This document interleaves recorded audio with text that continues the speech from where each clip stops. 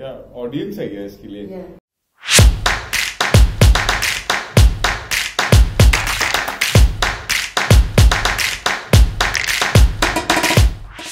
Salams, you're watching 420 grams on a day when life has become even harder for goalkeepers around the world. The All India Football Federation has given us number one. It's been a while, Gurpreet, since we've had a chat, and I think that we wanted to focus today on the national team, obviously, and your time with now more than 3 coaches. Started with Bob. Yeah. That's when your first, also your 3rd Asian Cup this would be? Yes. 4th cycle, 3rd Asian Cup. So even though you're young blood, you've been around for a long time. How do you see the progression from then to now, both in terms of coaching styles, ideas that the various coaches have brought to the national team and the camp, and also players and their evolution in the whole process? I mean, you're asking me about a timeline about for what, 13 years? 13 years. And how long do you want me to answer for? You can go, man. He's only given us 15 minutes though. Then yeah, I think, like you said, I've been around for some years and I've seen a lot of things in the national team, a lot of good things in the last 13 years. I think in terms of coaching and players, I think it was different with every era. So when I joined, it was a different time in football, different kind of players were there. And that's why the coaching was a bit more, how you can say, direct. And basic. Yeah, basic. And that's what I think suited for the team as well back then. And the team reached their limit at that point when we were in the Asian Cup in 2011. Then a lot of, circling was done. A lot of new players were coming in and out. I was also in and out. No one remembers that good. But I think after that, a lot of new players came in. Players who want to represent country in the same fashion as the predecessors did, make sure that the same continuity is there in terms of how we want to play football. And with time, it has become more focused on keeping the ball and being very good with the ball in terms of keeping possession and being comfortable. And we are seeing that now with a lot of good technical players coming in. Systems have changed. Now we experiment with 4-3-3, 4-2-3-1, 3-5-2, 5-4-1. A lot of fluidity in terms of systems which has come in the last 5-6 years, especially the last 4 years. And that's what happens when you're trying to work out what should be the right way of playing for this team, this national team. And I saw that part of football with the national team, and I'm seeing this one as well. And like Chittibai, I'm just trying to stay there and catch up with everyone, the new ones. Yeah. What are you seeing as the key difference with some of the younger players who are coming into the scene, coming into the national team? How much is the league and like sort of the development aspect of those things? How much is that helping them catch up? Because even this camp, there are 3 new boys who've come for the first time, Mahesh, Rohit. So how is the sort of, how easy is it for them to fit into a national team that already has some idea of what it wants to do? I think with the introduction of the ISL and what it has done in the last years is bring a lot of professionalism in terms of how a player should be. And that has been a welcoming sign for us as a national team, because trust me, 2019 se pehle, before 2018, not a lot of players in the national team knew what quinoa was. Now everyone has quinoa on their plate, so that makes a big difference. And also the fact that in today's time, no one's place is fixed, and no one can say that they can be in the team 100% sure shot, because a lot of fluidity is there in terms of replacing player selection, which is good because more number of Indian players have come up through the ranks, and now you have 2 leagues basically. Before we had just the I League, now we have players coming from I League to ISL and then coming to the national team, which was not there before. So as long as they are performing on the pitch and providing what we need as a team, getting results, it doesn't matter if new players are coming in or old ones are still there. With the Igor C match, in the time, of course, it's been hit by the pandemic, and that's had an impact, I'm sure, on how things have gone.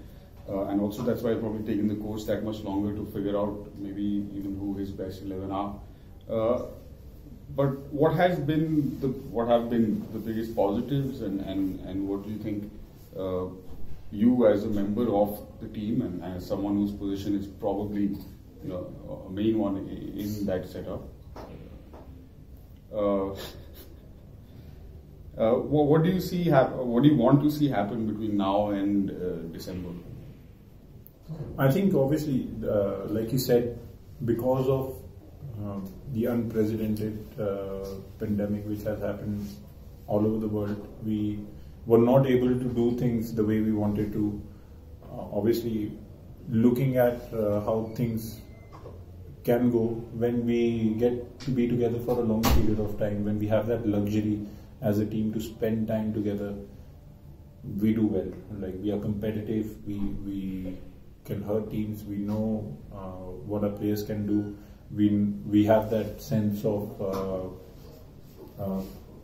compassion and coordination when we play. But obviously it's very difficult when you have 4-5 days of preparation and then you want to play, because to get that coordination, it takes time.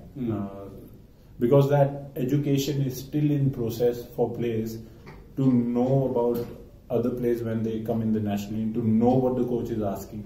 Because not a lot of players are at that level of education where they can get it like this. Yeah. Sunil Chetri gets it, Sandesh Chingan gets it. Because they have been around and they know what the coach wants.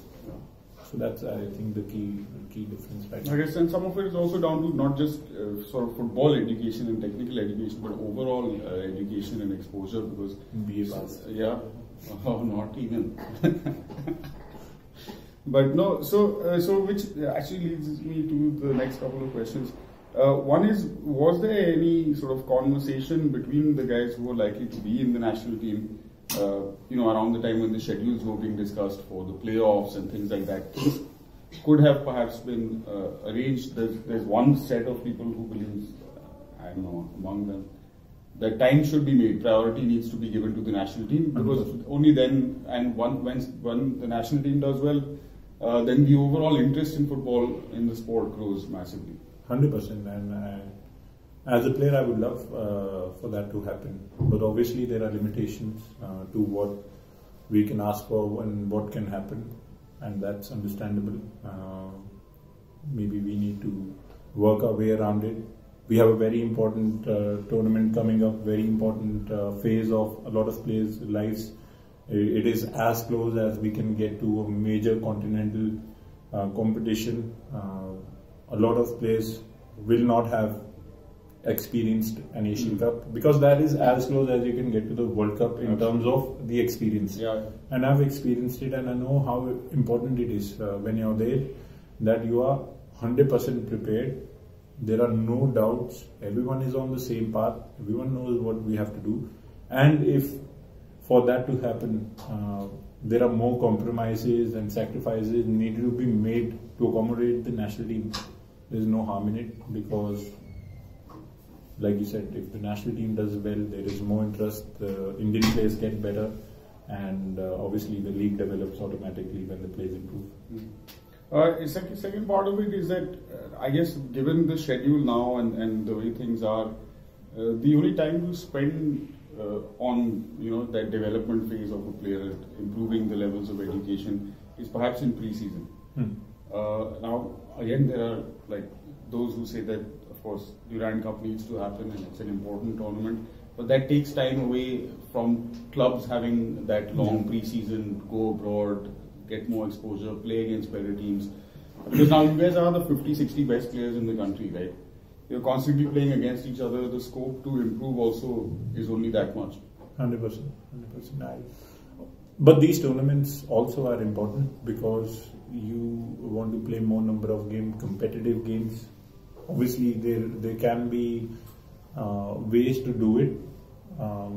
You can take examples of how things are done.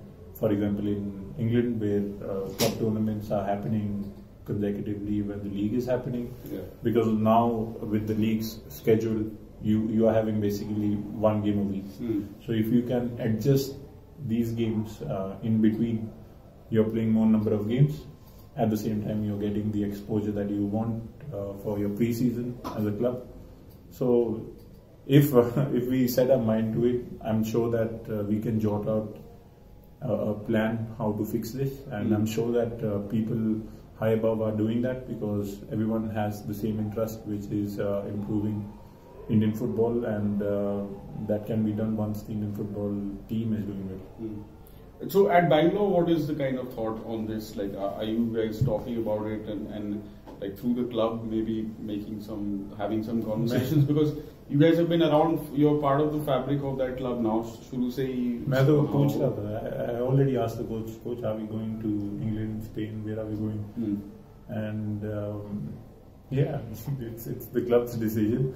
But as a player, I know how crucial that experience can be, because a good pre-season outside of the country, playing against strong oppositions, can build that foundation. We've seen that with BFC when we played Villarreal and Barcelona B, and we saw that with Mumbai when they played the Champions League games.